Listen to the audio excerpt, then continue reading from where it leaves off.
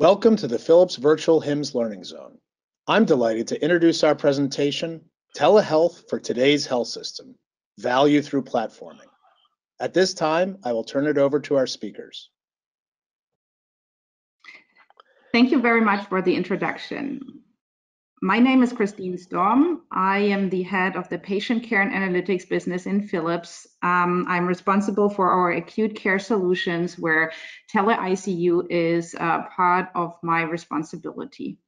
I have the pleasure to also introduce Adam Seaver. He's our head of medical affairs for monitoring and analytics and therapeutic care. In addition to that role, he is an EICU physician for Telehealth. He has a PhD in engineering and an MBA degree. And in addition to that, he has authored countless publications. So it's my pleasure to actually do this presentation together with Adam. Today, I would like to invite you on a journey with me, a journey from paper to paperless.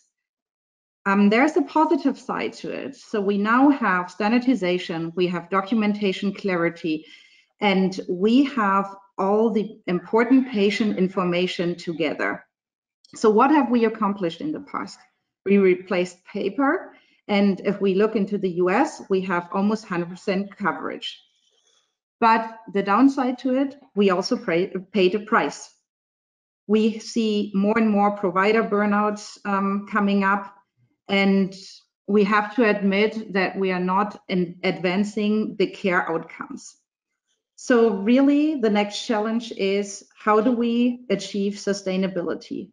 How do we manage the situation that we have reduced operating margins? And how do we really transform the care to drive outcomes?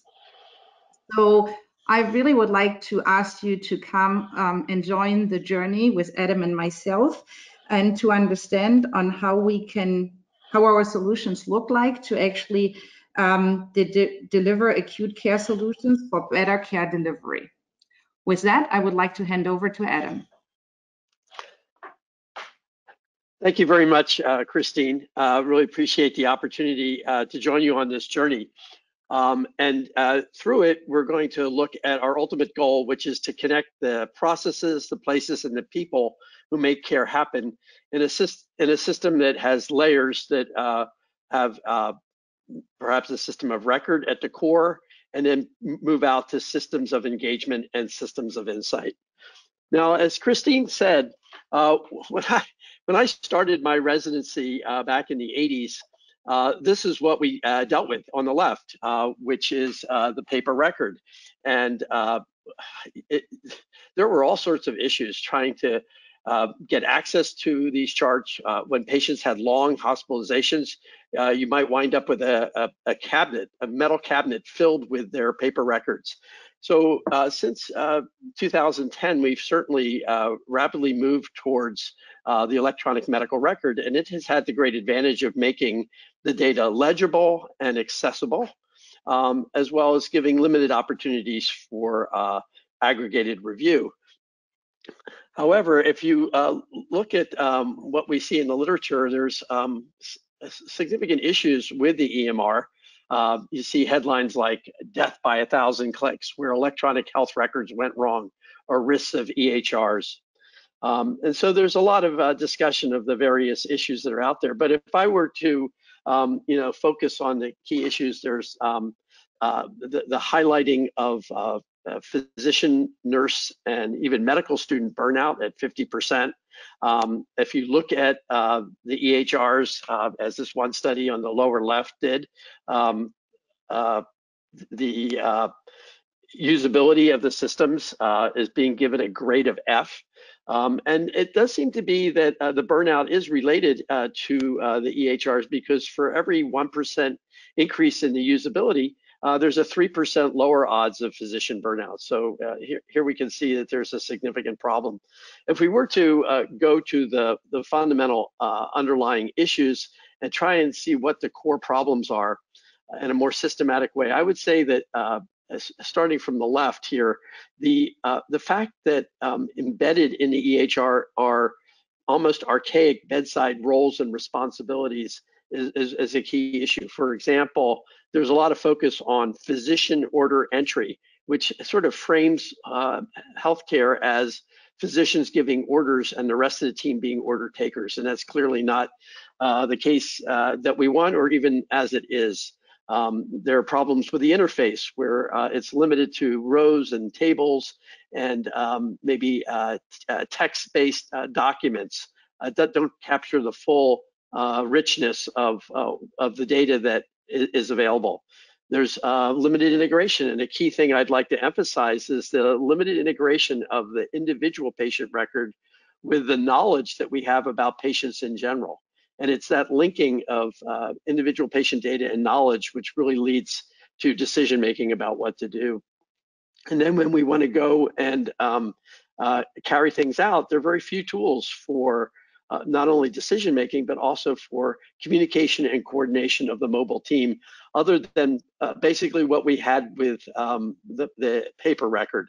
And to a certain extent, the EMR has taken the paper record and put it on the screen, but we haven't really exercised the full capabilities of computing.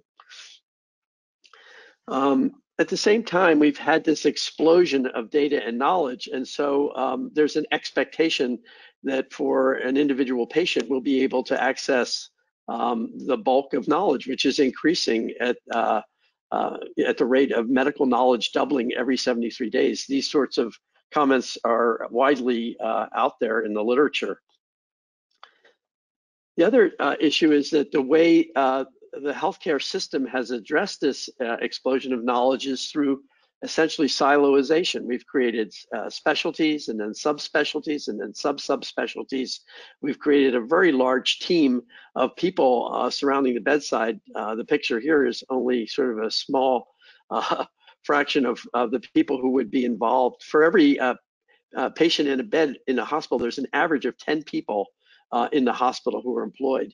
And these range, of course, from physicians to nurses to respiratory therapists and other therapists, all sorts of technicians, and then folks like the chaplain and the social worker. And all these folks have to be communicating and coordinating to provide effective and high quality care. Now, if we're going to think about using computing in a way to support this team, and maybe even to reduce its size so it's more efficient and effective, I think we need to really look deeply at what is the care delivery process and understand how we can help it end to end. And of course, we start by collecting data, and the picture there on the left suggests an ICU environment where you have monitors making frequent measurements of vital signs. But this data includes laboratory results, images, and of course, all the conversations that a physician or a caregiver has with the family and the patient, records from the past. All that is the knowledge, the data that needs to be brought to bear. And it needs to be organized. It can't be just presented, organized by where it came from. It has to be, and this is where you start integrating with knowledge by organizing it into a framework. For example, in the ICU, it would be very common to think about the patient in terms of organ systems. After the data is organized, you then move into planning, turning this understanding of what's going on with the patient into what you're going to do and making decisions. And then finally, you have to carry those decisions out, again, with a large team that needs to communicate and coordinate in a minute-to-minute, hour-to-hour basis in some environments. So communication and optimization of the system can be provided by the computing system, but we need to understand that simply providing great help for collecting and organizing, if there's no help for planning and acting, will probably not give us a good end-to-end result. So in doing that, we can think about the EHR as serving pretty much like what in the rest of industry would be called enterprise resource planning systems, or ERPs. And they're absolutely essential to run the business. They keep track of all the stuff that happens, and they do it in a very systematic way where the data is kept almost forever and in a very consistent way, but they don't necessarily provide the tools that allow people to use that data in a creative and interactive way. And so that's where we start talking about the idea of building a layer of systems of engagement for the people who are involved. And it would include not just the healthcare givers and workers, but also the consumers and the patients and their families. And it will need to integrate with all sorts of devices that are constantly evolving that the various users interact with, and also allow exchange of data with partners. And then finally, on top of all this, you'll need to have a system of insight, which will allow you to review the aggregated data and be able to look at a higher level at systems types of decisions that might involve a whole population of patients. Now, the EMR, as I said, is very much the system of record, serves as a massive database, and it has enterprise reach, but it still has many sources that need to be linked to it, some of which are incompletely linked in many implementations. It has very limited links to knowledge sources, and it's difficult to extract this information to integrate it for specific bedside decision making. But it does become the one source of truth, which is a big advantage. And on top of that, as I said, we'd like to build a system of engagement for acute care that can draw on all sorts of advanced tools in computing technology that go beyond simply the database. And these would include things like artificial intelligence, which I think in many respects is just the limit of computing at this current day, and each day what is defined as artificial intelligence changes. So it's a moving target. Another technology that's very important is telepresence, the ability to cross the barriers of time and space using audio and video over networks. A third technology that is critically important for the clinical implementation is a fluent user interface. I think that many of the tools that we're currently using in hospitals and in outpatient areas have an interface that's really quite dated when you think of what could be done and what is being done in other environments. So we need to bring that technology into the system of engagement. Clinicians are fundamentally mobile, particularly in the hospital. So taking advantage of technologies for mobile computing will be important. And then finally, as you see all these different technologies provide different pieces of the puzzle, one needs to have a system for integrating these various pieces, and we can call that platformization. So that is sort of the background of where we've been and where we are in terms of technological capabilities. And at this point, I'd like to turn it back over to Christine, who's going to give you some insight into where we're going. Thank you, Adam. Appreciate. So yeah, I want to continue with sharing a little bit my thoughts around and Philip's point of view on AI. I think AI is a theme that is used in many ways, and to some degree, I guess we can say it's really overhyped these days. AI itself is not powerful. So first, it starts with the data accuracy and quality, that's for sure. And then it needs to have a combination with deep clinical insights and understanding. We as Philips, I think, have a track record of this experience that is needed to actually leverage AI to really drive the outcomes. So I think if AI is then used in that way, we can talk about as a way on how it is augmentative, contextual, and we can clearly embed that into our solutions. I guess then we can really say, okay, AI can also stand for an amplified intelligent. And with that, it supports Philips' vision to save 3 billion lives by 2030. So here is one example of telecritical care where we have the world's largest ICU data bank. This has helped us to and still supports us in developing algorithms. So one example, it detects patients under centralized care that, for example, gives like a direction on which are the patients that need interventions. Or if we look into the space of preventive care, it has a positive impact on readmission rates. So the next slide is really about the different solutions where Philips has already started to leverage AI capabilities. I shared with you the one example of telecritical care, but we also leverage AI for our home healthcare solutions, for example, with CareStage, but also in the space of diagnostic, where Philips is really is a strong part of Philips' history and remains part of our fundament, where we add AI to the diagnostic space. One example here is the IntelliSpace portal. As we said earlier, it's important to have the insights on the unit level, hospital level, or enterprise level. It really depends on the usage. But what I want to show with this picture is how important data visualization is, right? So it's important for caregivers to actually get all the relevant information to them in a way that it's easy to access and they can easily act upon. So this is a screenshot of one of our latest technologies that we are currently introducing. And this was important for me to underline the importance of visualization.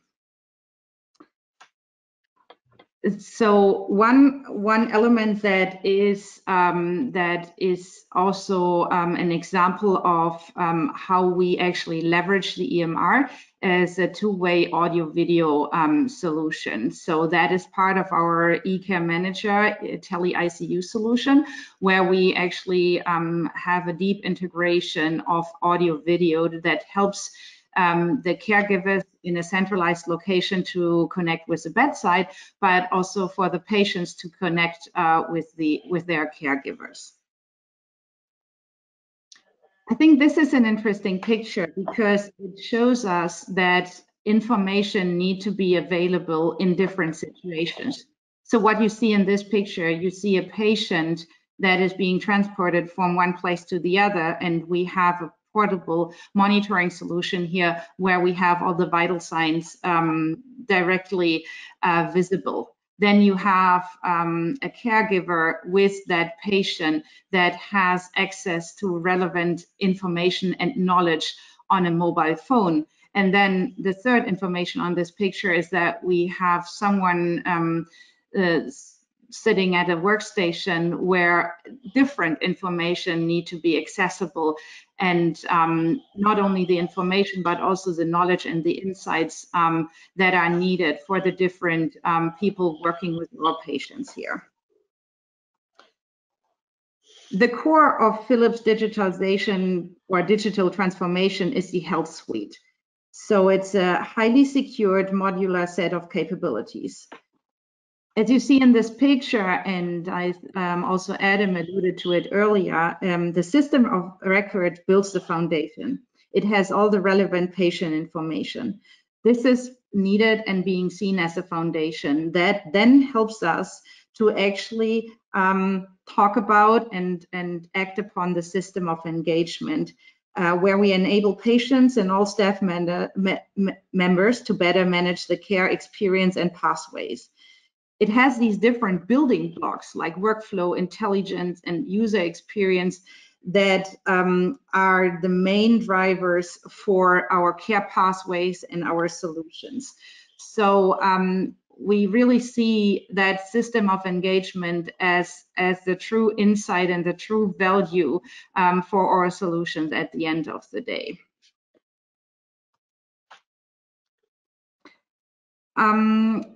Hospitals of tomorrow all around the world are facing the same challenges. Costs are increasing and we're facing the shortage of clinical expertise. So this picture actually tells us that care teams are not at the point of care. They are not always at the bedside when they are needed. They are distributed. They're all over the place if you want. So we need to find a technology that supports this way that we currently, or that supports the way our caregiver teams are acting today, or the way they are forced to act. So we are driving towards a technology that seamlessly integrates solutions and with that supports the caregiver team. So really talking about a bedside to website solution and helps to connect care across times, across settings, and across people. So if we take the health suite concept that I explained a little earlier and apply that to our acute care solution, you will find a similar picture. So the foundation here is the clinical and operational data, which then feeds our analytics. And the analytics are different from like what is needed on the bedside, what is needed on a unit level, or in a virtual care setting.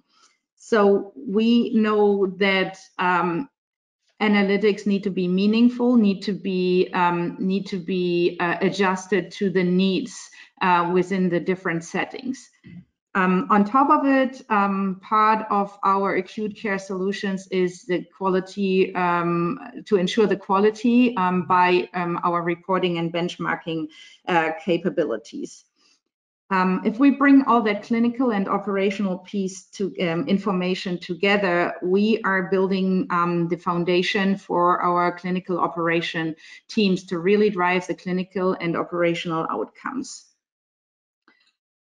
This will then give, and here you see a picture of a care collaboration center where we bring exactly all these information together with great visual support so that the relevant data, information, and knowledge is accessible and available as needed. So I would like to thank you for your attention, and you'll find more information in a video that we will attach, and this video will summarize our acute care vision. Thank you very much.